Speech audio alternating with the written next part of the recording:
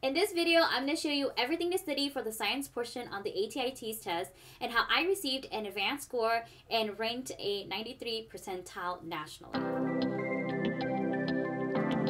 Hello, my name is Yua. I am a second semester nursing student. I do post weekly nursing content, so do subscribe if you would like to see those nursing content. Go ahead and keep watching, and I'm going to show you everything I did and everything I studied. I would highly recommend that if you have not taken anatomy and physiology, please take anatomy and physiology before taking your ATI TEAS test.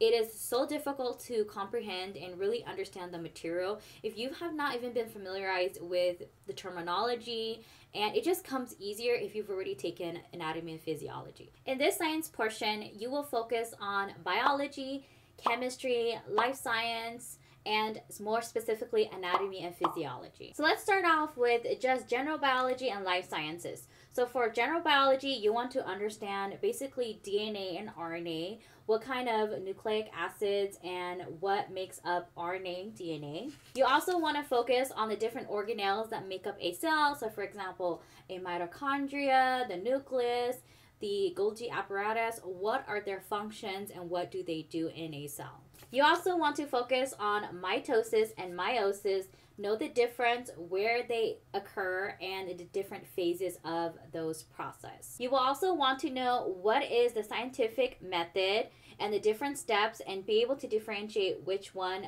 goes where in the process. Know what is an independent versus a dependent variable. Now chemistry. For chemistry, you want to be a little bit familiarized with the periodic table, how it's placed, and be able to tell from that element what the number represents. Is it the proton? How to get the neutron?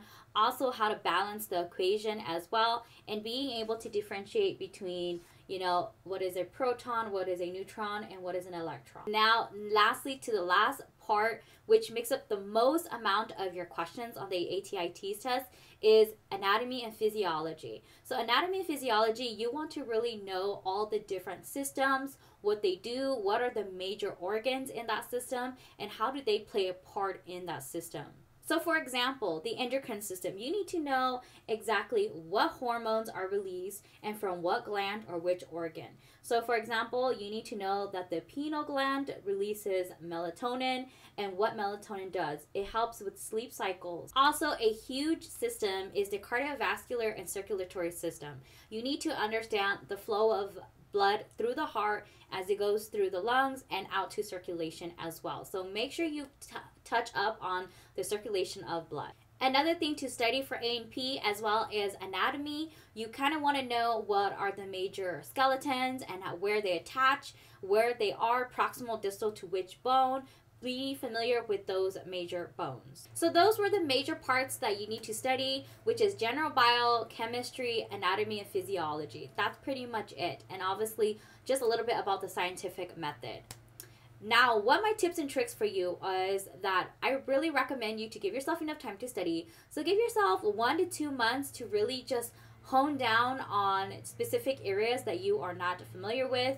For anatomy and physiology, it is such a huge portion of the science portion that you really want to take the most time to really focus on this. So what I recommend is going system by system, starting with one of the biggest major systems first. So maybe you want to start out with respiratory or the cardiovascular, circulatory system first. Really get familiar with that and comfortable with knowing which organs play a role in that system, what is the main function of that system before moving on to the next system. I know that one system not necessarily is isolated, they all relate and work together, but if that's what makes you focus on just one system at a time, that's what I would do. And then after you've done all of your studying, try to give yourself one practice test and then really do your best on that practice test. Take those results and look at the areas that you aren't doing as well in. So you just focus on the areas that you aren't doing as well in versus re-studying everything that takes too much time. Just focus on your weak areas because you just don't need to waste your time on things you already know. Now I'm going to share with you all my resources that I use to study. So first of all, I did use the Mometrix ATI TEAS Secret Study Guide textbook. I do feel like this gives like a pretty good general idea for the science portion, but it's not enough in depth. I do recommend that if you do already have anatomy or physiology textbook, reference those. Those are probably even better. I did also have my human biology textbook that I did also use, and it was very, very helpful referencing back because the Mometrics book does not touch up enough on each individual body system. And then for anything that I did need to clarify, I did also use a previous human physiology book. I'm pretty sure any other one that you currently have will do just fine, but it's great and it really just goes into detail what every system really does.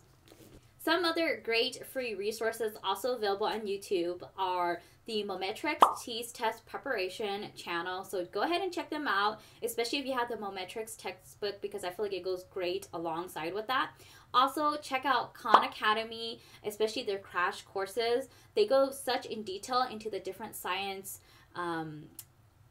systems, and they break it down and visually just so much easier to connect the idea and the topic with a visual. Also, there is a free ATI TEAS 6 study group on Facebook. Definitely go and follow that group on Facebook if you are on Facebook. They do so much great practice questions. There's so much great resources on that Facebook group, and there's so much like study guides. So I would highly, highly recommend that. I will go ahead and link everything down in my description on the different channels, the different textbook resources, and also that Facebook group as well. Also, if you haven't seen my overall how to study, what to study to make sure you pass on the first try on the ATI TEAS test video, I'll link it right here in the cards and also down in the description for you.